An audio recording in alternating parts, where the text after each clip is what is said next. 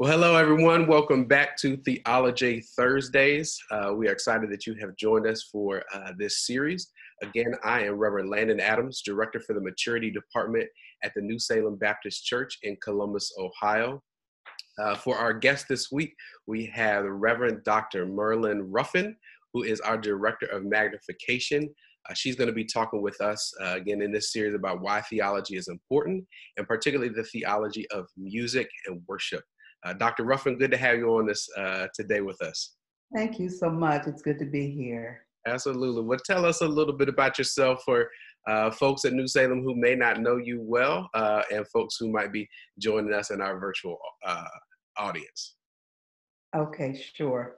So again, I am Merlyn Ruffin.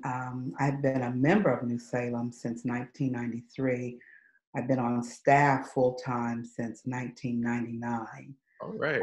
Again, serving as the Director of Magnification, which in a lot of other circles might be the worship pastor, if you will. Yeah, raised in the church, daughter of a pastor. Again, raised in the church with my siblings. We sang together as children. In fact, we still sing together. Yeah.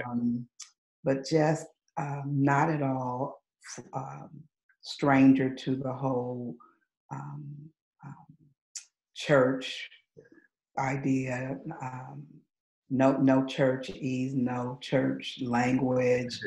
And in fact, that's some of what got me in trouble in my early years, if you will. But at this point in my mature life, both spiritually and chronologically, God has just allowed me to stay around a little while longer because I believe that He yet has something for me to do. Amen, amen. And since you have come on at New Salem as a Director of Magnification, would you say that you had an identity as a minister at that point, or accepting a calling, or talk to us a little bit about when you came on board those few years ago? When I came on board, actually both things happened pretty much simultaneously. I was wrestling with a preaching ministry call and interested in, and subsequently ended up finding full-time employment at the church.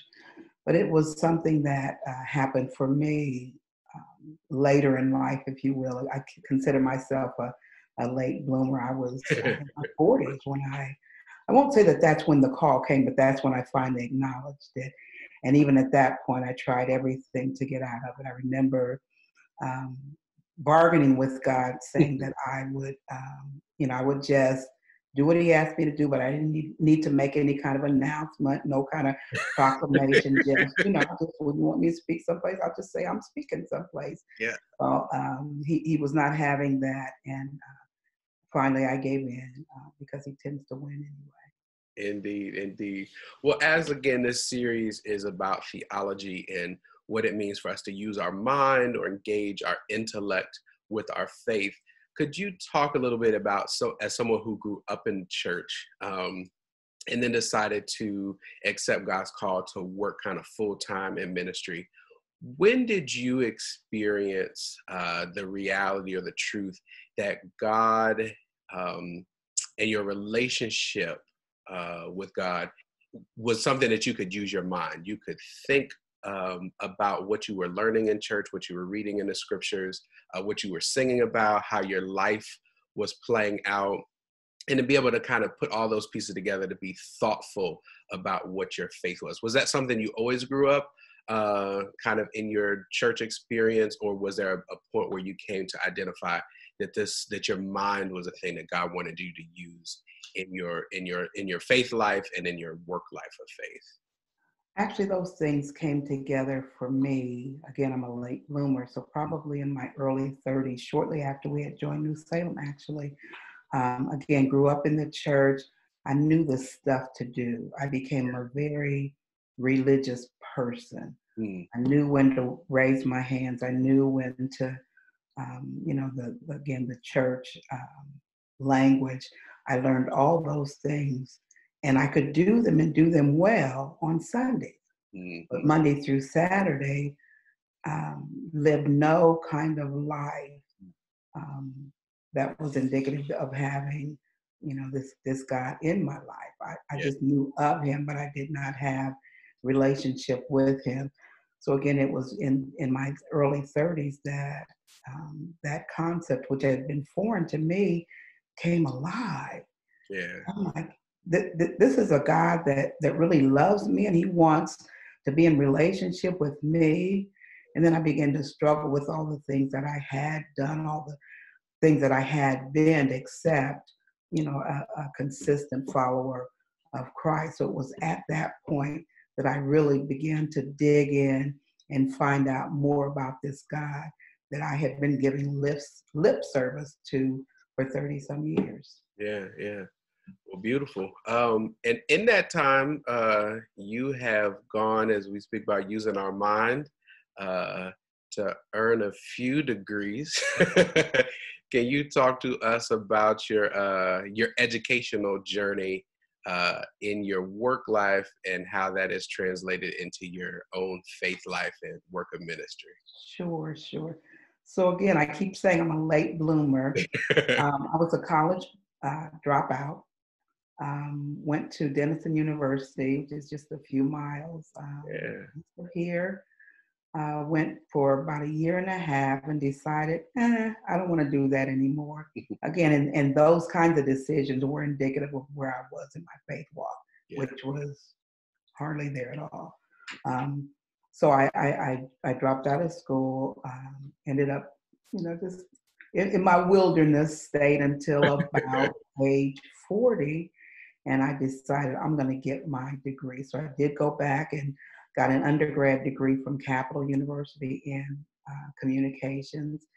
And it was just a major accomplishment, again, around age 40. Several years after that, I decided that I did really want to study and learn again more about God and his word in an academic setting. So I did an MDiv at Newburgh Theological Seminary in Indiana, and that's cool. I'm not really. I won't say I'm not into academics, but I Yeah. figured 2 degrees, that's enough. The Lord really impressed upon me to go back and do the doctorate. I was at a local event for associate ministers here in town. And I had been thinking about it and praying about it. And this particular day, they had some people come there from seminaries making appeals for people to go back to school and so forth. So of course, I thought about it again. So God was just still kind of giving me that little, that little poke. Then we broke for a meal, for lunch or whatever. And the gentleman that was presenting from United was right behind me in line. I'm like, okay, God, all right, okay, I got it. Yeah. So it was at that More like time he that got you. absolutely, that I did decide to go to United Theological Seminary in Dayton. I was really excited about the program because for me, for the first time, I could really delve into something that I was really, really interested in. Ended up doing a doctorate, and my focus was on the effectiveness of music ministry when spiritual disciplines and business practices are combined. And it's just been such a blessing. And I knew one of the reasons that God wanted me to do that was that there were going to be doors open that I needed that kind of credential to walk through. Yeah. And he has certainly, I've just seen him do that and open doors, as the word says, that no man can shut. No, amen, amen. Well, we have heard from a couple of our guests. One, Pastor Troy opened our series talking about really what the importance of theology at the local church, why it's so important. And I think it's just like you said in your own experience, it's where you got to really bridge what you knew about God and what you knew about what life in the church looked like, what it meant to be faithful, but then to really put it into action in your own life. I'm sure there were times that you had to wrestle with God about certain questions or experiences or what God was calling you to do.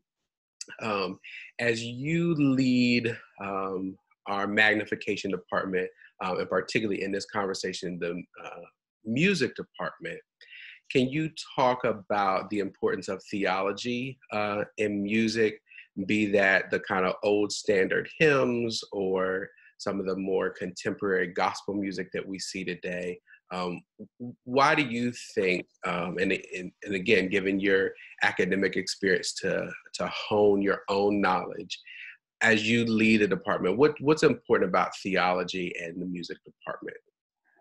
I believe that music in the context of church setting, music ministry, should in fact reflect our theology. For example, a hymn that says, yes, God is real. Again, that teaches us about who God is, the character of God. So it affirms our faith, but then it also is a witness for others, unbelievers that may come into the setting. So again, hymns like "Yes, God is real." Of course, I'm drawing a blank right now, but that's a major function, I believe, of hymns, and Yeah. I believe should be the function of some of the more contemporary songs like "God is good," um, "God is able," "You've been so faithful."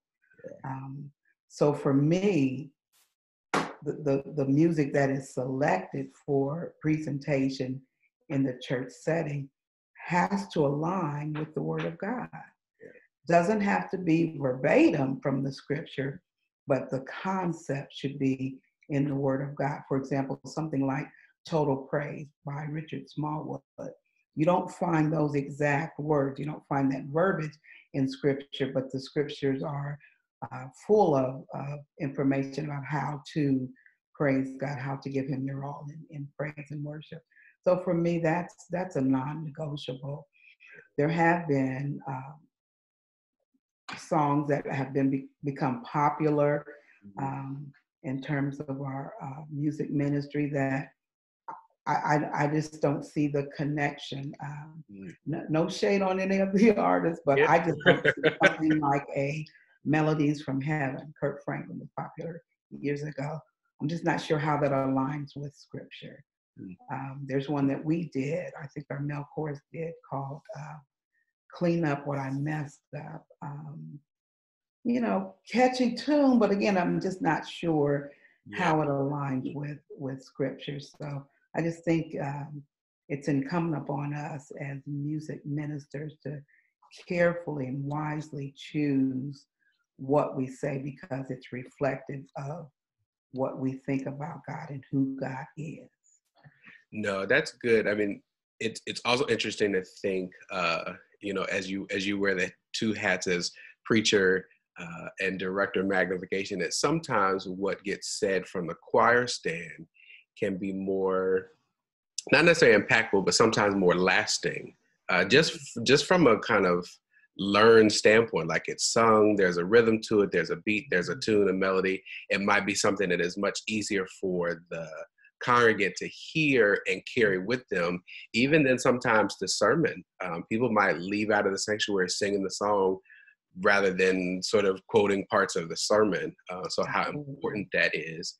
And then just in our culture, how a soundtrack, if you will, can really undergird our thoughts, our attitudes, our perspectives, our approaches to things. Can you think of a time where the theology of the song has come back either to you or you've heard from again members of the congregation or people who have experienced the music ministry who said, like, I hadn't thought of God like that before. I didn't know what I was going to do. And this song or this experience, this concert, this worship opportunity, like, really helped me hear from God. Absolutely. There have been countless times where, and more often than not, that people may have been struggling with whatever, and the song spoke to their whatever they were going through at the time. I mentioned that the music ministry, the song should be reflective of what we think about God, but I think the impact of music goes beyond that. It should be encouraging to people. It should be affirming to to people. Sometimes people get an answer that something they've been praying about, and God speaks through the song. So it's a multifaceted, just such a powerful force when utilized correctly. Amen. Amen. Yeah, when My utilized own appropriately. call to ministry actually came at a gospel concert at the church I was attending in college. And the musician was Terry Collins, and the song was Take the City. And it was just a kind of very proverbial, take back what the devil stole from you, reclaiming the community, the people of God. And as the song began, I heard very clearly God say, sit down. And, I was up and jamming and being active, and I was like, okay. And as my call sort of unfolded, that's what I've always been able to understand and narrate my call to ministry, is to take back the city and the things in our community, in our world, that have really been taken from the enemy, kind of perverted the good for the bad. So it's interesting in this conversation to reflect on my own calling to ministry, rooted in the messaging and the real theology of what God is calling us to do as believers and ministers of the gospel. Well, it's interesting you raise the fact that I am both preacher and worship leader person, whatever I am. And I wrestled with how the two would come together, I guess, initially. And God spoke to me in a dream. I was in a clergy robe, but I was not in the pulpit. I was on the floor leading a time of singing, a time of worship. And I know, and Pastor Troy and I have had this conversation many times, that for a lot of the people that are in music ministry, in magnification, I am the person that shepherds them. I have a closer relationship with them because I see them more often, and I have there's just a closer tie between me and them, as opposed to Pastor Troy and them. So as the years have gone on, it just became really clear why God did what he did. So I have no doubt that his way was just the perfect way to accomplish that. That's right. And really, truth be told, in the music moment, not necessarily as the soloist, but even as the leader of the choir, like, you are the person responsible for carrying the word of God and the message of God to the people in song. So in that way, you are also like the singing preacher, the musical pastor, preacher in that moment. Absolutely. Do you have, you mentioned a little while ago about the hymns, and I'm an old church kid that grew up holding the hymn book and singing all 4 or 5 verses of the hymn. And several years ago at New Salem, we moved to a pattern where we had a hymn of the month. So we would sing the same hymn for 4 weeks. And really as an effort, so we did not lose the gift of the hymns in the church. And then a newer generation of churchgoers who were not actively singing 3 hymns a Sunday or what have you. So there's not really a lot of memorization of the hymns, that still experience begins to happen or continues to happen, which I think is beautiful. Do you have a favorite hymn of yours that you love particularly or speaks to you? Yeah, I'm going to share that, but I went totally blank when I tried to think of him just a couple of seconds ago. Probably one of my favorite is Great is Thy Faithfulness. Amen. Again, talks about the theology of what we believe about God, that he is in fact faithful. Just the words of that song, the morning by morning, just the unceasingness, if that's a word, of God's faithfulness is the main theme of that song, and I just love it. Beautiful, beautiful. Any favorite theological topics for you? This is always my parting question for our guests. Theological word or phrase or thing that that get your religious calling going? Well, I strongly believe that effective music ministry is a vehicle for worship, a vehicle for worship. And I believe that worship is and should be a lifestyle. So music ministry is just one component of that which I believe is required um, for a worshiper to have in their arsenal, if you will. Amen. So I would say worship as a lifestyle is probably my mantra. All right, very good. Well, Dr. Ruffin, we are excited to have you at the helm of our magnification department. You are a strong leader, a gracious leader, and surely one that is faithful to the call that God has given you. So we appreciate you coming on to be with us today to talk about the theology of music ministry and the importance of theology in our worship. If you are not in our New Salem family, we would invite you, if you've got an open slot on Sundays at 11, to join us for our virtual worship. But we hope you are staying safe and healthy wherever you are. And again, appreciate you joining us today for Theology Thursday. We hope to see you next week. It was great to be with you. Thank you. All right. Thanks again, everybody, and God bless.